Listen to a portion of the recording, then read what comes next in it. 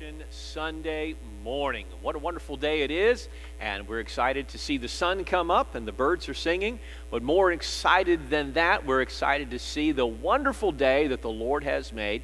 Thank you for your patience this morning. We're experiencing a host of technical difficulties, but God is greater than all technical difficulties. And praise the Lord. We're going to be going to Romans chapter 1 this morning. Romans chapter 1, as we're going to spend the day celebrating the resurrection of our Savior. For those of you who happen to be tuning in live right now, I want to encourage you to text some folks and let folks know we were having trouble. They might have been tuned in right there at an 11 o'clock hour, trying to tune into the services, and they might have gotten discouraged or quit trying. But text some folks, Facebook some folks, let folks know that we are, Lord willing, we are on the air and we are broadcasting. Let's have a word of prayer as we begin our services today. Heavenly Father, thank you so very much. Lord, we thank you for your wonderful goodness to us by providing the Lord Jesus. Thank you, O God, for your wonderful grace, your wonderful love. God, that you would envision such a plan, that you, God, would pay for us. You would purchase our pardon. And God, we did not have to work our way. And God, we did not have to purchase our way into heaven. But God, you loved us enough, Lord, to give us your blessed Son. Thank you, O God, for doing what we could never do. Lord Jesus, we thank you for going to that cross for us. We thank you, Lord, for drinking that bitter cup, O God, of taking the wrath of God for our sins. Lord Jesus, we worship you. High and lifted up you are. You certainly have a name above every name. Oh, Lord Jesus, we want to tell you we love you, we appreciate you, we adore you, we worship you today. For truly, you are the Lord of Lords and the King of Kings. Bless, Lord, your people today as we, Lord, stop today and as we commemorate this very different day and very distinct day, the Resurrection Sunday. Lord Jesus, bless these services, we pray. In Jesus' name, and amen. This morning, before we begin, I'll give you time to turn in your Bibles to Romans chapter 1. Romans chapter 1, verses 1 through 4. First of all, I hope that you were able to listen this morning or tune into our sunrise service. I want to thank all of those who were involved in bringing that together. That was certainly a labor of love, and that took a lot of hands working very far apart. Amen. We made sure we did all the social distancing that we needed to do, but different folks were involved in the sound equipment, the video, editing, uploading, music, and different things like that. So thank you to each and all. I've already had reports this morning that it was a blessing. And several this morning were able to participate in a live morning prayer time and devotion. And that was a blessing. We'll consider what we should do with that going forward.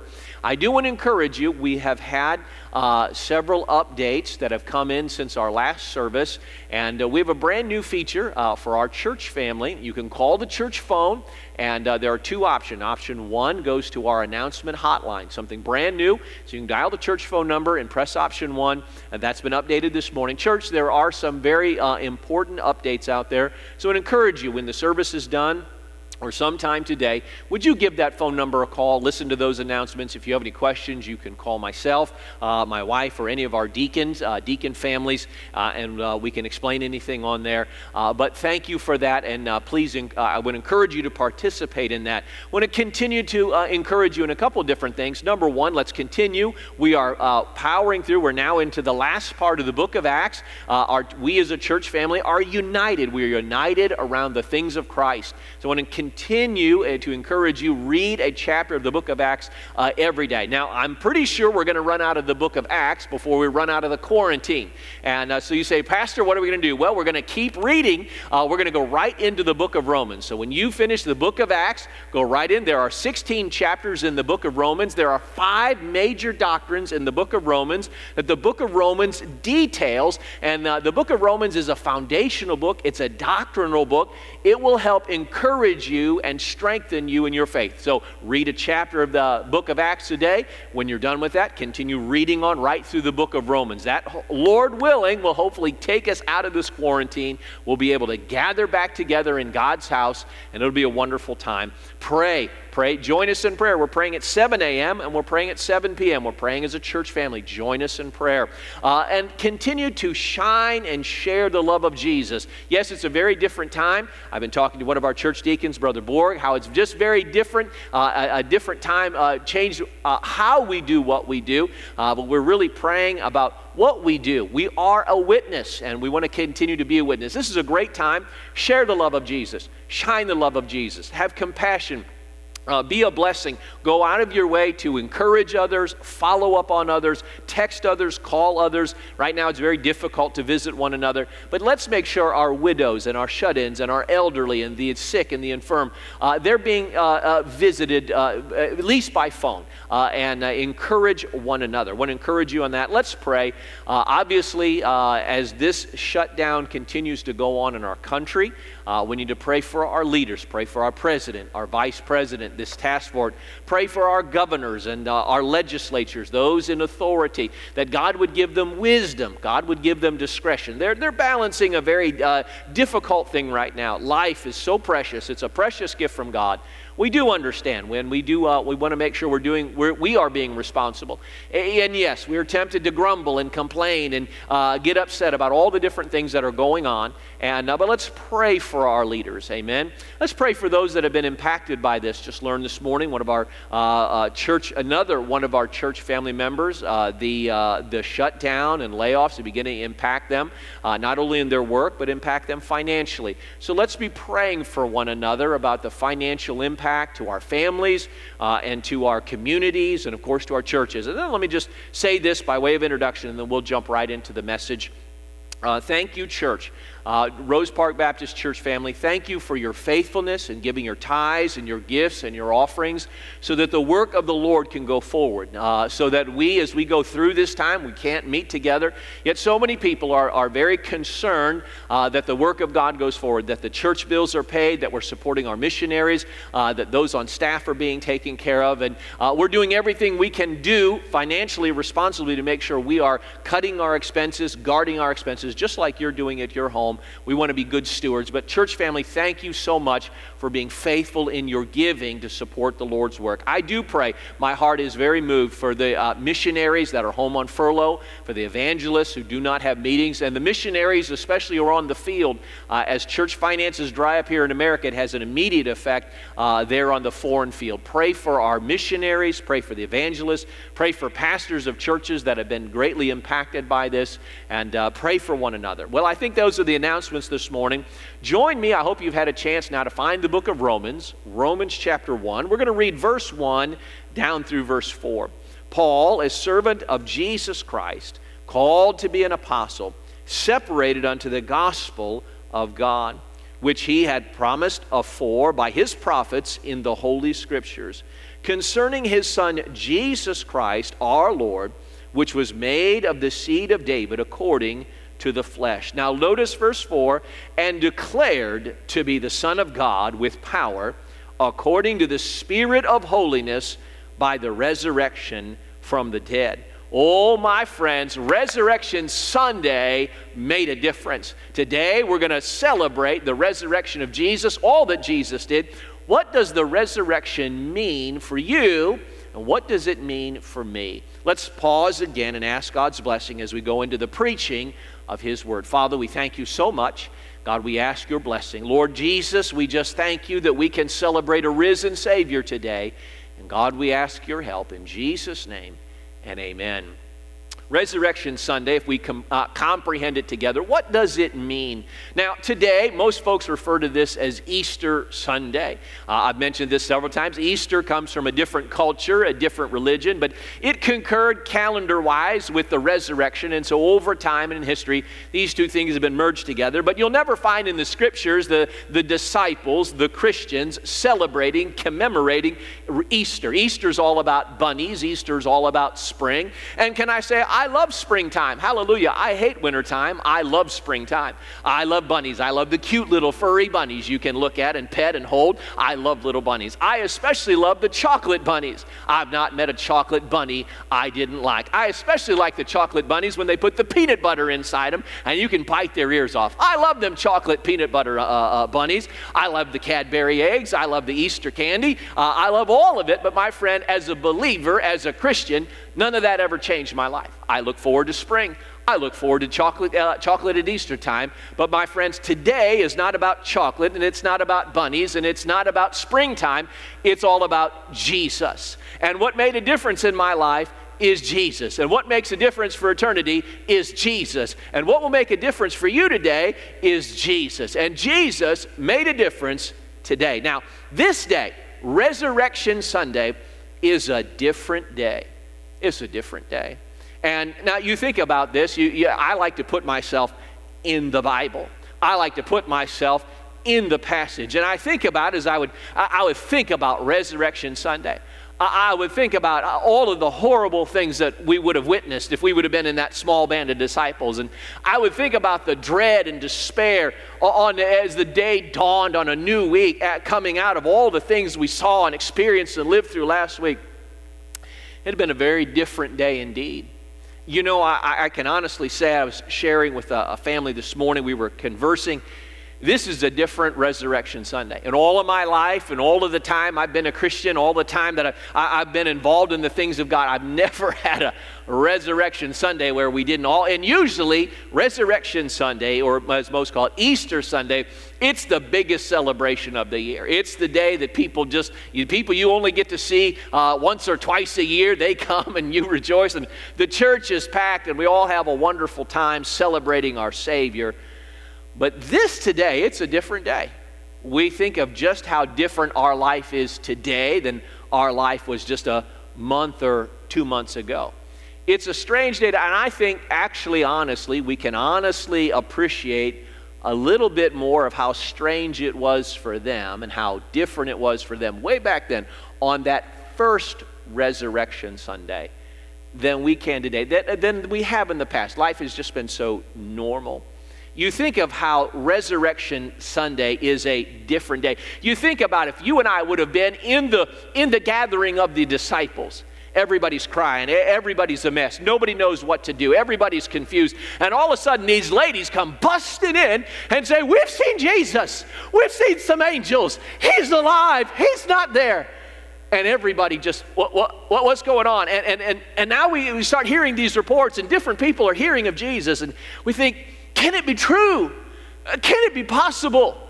Unheard of. Everybody goes into the grave. Nobody comes out of the grave. It's impossible. It's inconceivable. But it was all true. Jesus is different. And Jesus distinguished himself from every other prophet, every other priest, every other king, because he and he alone conquered death. Can I just say, the message of the resurrection is so unique and so different. It was the central message of the early New Testament church. As you've been reading through the book of Acts, and then as you read through the book of Romans, and if you would read through the rest of your New Testament, can I just say, the early church made a big difference and a big deal about the difference of this day. This was a different day, because from time immemorial, from Adam in the Garden of Eden, everybody went in the grave, and nobody came out of the grave except by rare exception by the intervening of God. A prophet would come and maybe raise somebody from the dead. Jesus certainly raised a few people from the dead. But my friend, no one on their own power went into the grave and then came out of the grave. There was no prophet, no priest, no king. There was no incantation. There was no ceremony or service. It was that Jesus rose from the dead, and he decided this was going to be a very different day. Can I say there is hope because of resurrection? You have the promise of heaven because of resurrection. There is a way that is made for us because this is a different day. Jesus did something very different. You think about the life of Jesus. He came into this world through a virgin's womb. There could easily be placed on that process of that thought, no entrance. There is no way that human life can come from a virgin's womb, and yet Jesus came through the entrance of the virgin's womb. Then he left this world through the empty tomb. Whereas no one can come in through a virgin's womb, no one ever came out of the tomb. Jesus came into this world. It could be labeled through no entrance. And he left this world through a place where there is no exit, and that is the grave. This is a very different day indeed. A day that is different from all other days because Jesus did something very different. He arose from the dead. Not only is this a different day, but this is a defining day. Now, you may have wondered this, you may have questioned this. How do we know for sure that Christianity is right? I mean, there's lots of other religions out there. You might have, when you went to college, you might have had to take a Religions 101, world religions. And you would have been introduced to all kinds of different philosophies and religions and all different sages and teachers. And these people are convinced that they're right, and these people are convinced they're right, and these people are convinced that they're right. Well, who's right? Well, Jesus made a defining statement on Resurrection Sunday. You see, what sets apart Christianity from every other faith, every other religion, is that Jesus, our Savior, was alive, and then he died, and then he rose back to life again. You see, this is a defining day. You think about it. Wednesday and Thursday looked bad. Friday looked terrible. Saturday, things looked hopeless, but all sunrise on Sunday morning, things got a lot better. Glory to God, Sunday is coming. Notice what the Bible says in Romans chapter 1 and verse 4. And declared to be the Son of God. You see, Jesus in verse 3 talks about his earthly incarnation. Jesus was a man. He didn't just look like a man. He had flesh and bones and blood. He had an appetite. He got tired and weary and thirsty and hungry. And yet this man, this Jesus, this prophet, this sage, this teacher, did something that no other man or prophet or sage or teacher ever did. He died and was buried, and on his own power and as of his own accord, rose again the third day. Death could not hold him. The grave could not constrain him. Can I just say in Matthew, as you read in Matthew and through the rest of the Gospels, the stone was rolled away not to let Jesus out, but to let the witnesses come in. Jesus was already risen. Jesus was already gone. Jesus was already ascended. And my friend, can I just tell you today, the stone was rolled away not so that Jesus could get out. No stone could hold him. No grave could hold him. The pains of death could not hold him. No, the stone was rolled away not to let Jesus out, but to let us come in and to behold and to witness. Up from the grave he arose, a mighty triumph over his foes. He arose a victor from the dark domain, and he lives forever with his saints to reign. Indeed, today is a defining day. You want to know why I'm a Christian? Because Buddha is still in the grave. I mean no disrespect to that. Allah is still in the grave. The other prophets, the other preachers, the other religions, they have a dead leader. Christianity and Christians have a living, risen, and may I say soon returning Savior. This is a different day, resurrection, because something different happened. This is a defining day because this is the day that defines why Christians are Christians. This is also a declarative day. It is very interesting. After this day, after this time, and by the way, in case you're wondering, from this day forward, from Resurrection Sunday, the disciples, the Christians, always met on the first day of the week. You see, the resurrection changed everything. It changed who we worship. If you got to listen to this morning's service, the sunrise service, it changed who we worship. It changed where we worship. It also changed when we worship. And the disciples met and commemorated the resurrection of the Savior from that day forward. And my friends, that's why we meet on Sunday and not Saturday. We do not observe the Sabbath as Israel. We commemorate the risen Savior. We are in a new time, a new testament, a new covenant. And my friends, this is a declarative day. From this day, from the day that Jesus rose from the dead, the mission, the purpose, the plan, the program was to tell everybody that Jesus arose from the dead. Now, back 2,000 some odd years ago, it was like, wow. It was unheard of, unimaginable. In fact, as you study the life and the ministry of the Apostle Paul, as he went to Athens, and as he stood on Mars Hill and gave that very powerful, it's called an apologetic explanation. Now, apology or apologetics doesn't mean I'm sorry, I'm sorry for what I did. No, apologetics means to give a reasonable, logical answer for someone who's asking you why and what you believe. The Apostle Paul laid out a very logical and concise from the creation to the judgment. And when he brought up the resurrection, they listened intently. Their Greek logical minds were focused, and they could see the development of his statement and of his purpose and of the layout. And they got all the way down to the resurrection of the dead, and they were like, whatever. I mean, come on. I mean, that's just a joke. Who ever heard of that? And they had never heard of it. For all of their life and all of their history and all of their writings and all their wisdom, people went in the grave and people never came out of the grave. And yet this Paul affirmed, he testified that Jesus was alive and he died and now he rose again, and they listened unto the resurrection of the dead. This is a declarative day. From the day of the resurrection forward, Christians, you have one job. I have one job. That job is to tell the whole world that Jesus is alive. This is a declarative day. The message of the cross, the message of the Christian is that there is a living way and a living Savior. And our job is to tell the whole world that Jesus lives. Now, you know what the problem is now? 2,000 some odd years ago, they were like, wow, mind's blowing. Now we're like, oh yeah, Jesus rose from the dead. Where's my coffee? Where's that chocolate at? Now the problem is, it's not mind-blowing, it's mind-numbing. It's just taken as a statement of fact. Oh yeah, Jesus rose from the dead, big deal, who cares? It's gotten to be such commonplace.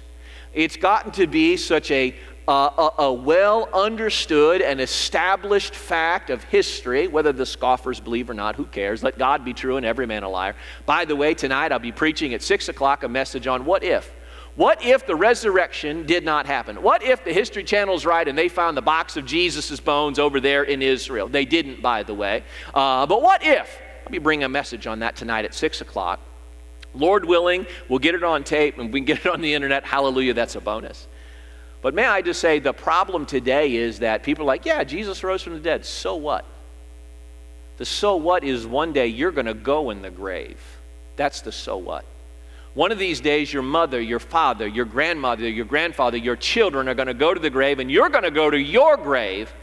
And my friend, the declaration of this day is that grave is a permanent stop in this life. My friend, before you hit the grave, you better hit the altar and ask Jesus to be your Savior. That was the declaration. The Bible says it's appointed unto men once to die, and after that, the judgment. My friend, the big deal about Jesus going to that cross and then going in the tomb and coming up out of that grave is the fact one day you're going to die. One day you're going to face God. And one day, you're going to have to give an answer for your life and your sins. And either your sins are going to be covered under the shed blood of Jesus, or my friends, one day, you're going to face the wrath of God and have to pay your own price and your own penalty for your sins. And by the way, that judgment, that price is to spend an eternity that never ends, separated from God in an awful place called the lake of fire. It's called, some people call it hell.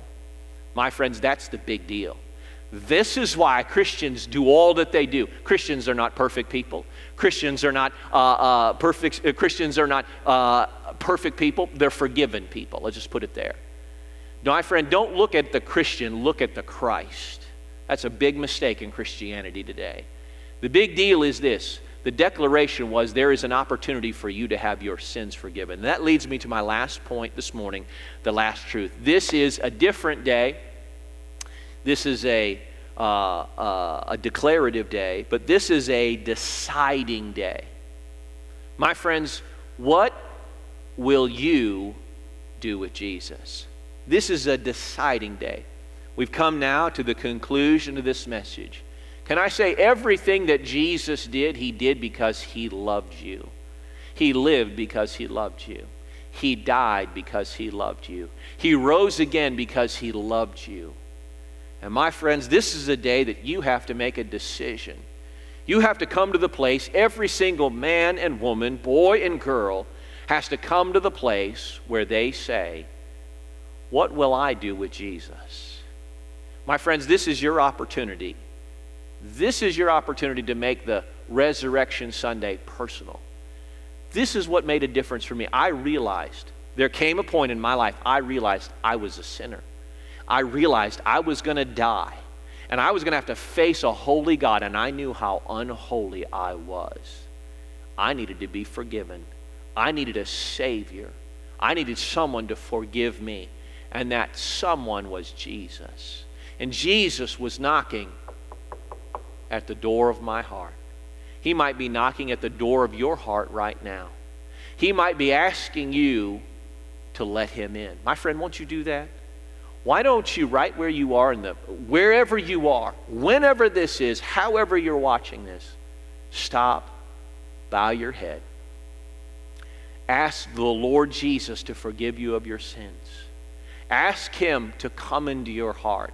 Believe, the Bible says, believe on the Lord Jesus Christ and thou shalt be saved.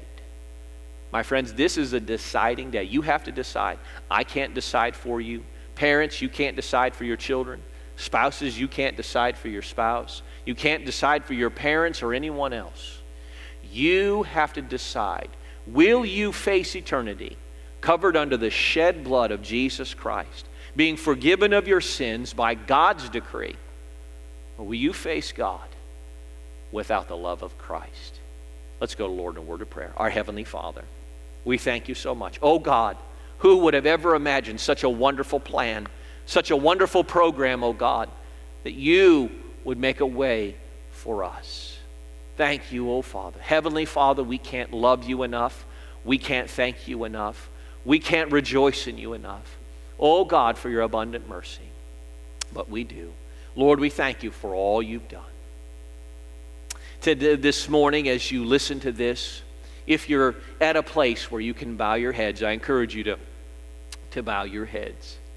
My friends, I have two summary statements. Number one, if you're here this morning, if you're listening this morning and you have never put your faith and trust in the Lord Jesus Christ, would you do that today? Would you do that today? Would you take the time? Would you ask him to forgive you of your sins? Would you invite the Lord Jesus to save you? If you're listening to this today and you are saved, you're on your way to heaven. My friends, when's the last time you thanked Jesus for what he did for you? When was the last time you thanked Jesus for dying on the cross for your sins? When was the last time it really struck you that you were lost, you were undone, you were on your way to a Christless eternity, and Jesus intervened in your life? I ask you, I invite you to go back to that day and go back to that hour and go back to that place where you accepted the Lord Jesus Christ and thank him. Thank him so much. Our Heavenly Father, we commit this service into your care and into your plan, and we ask, oh God, that you would do your work in our hearts. And we thank you, Father, for this in Jesus' name, and amen.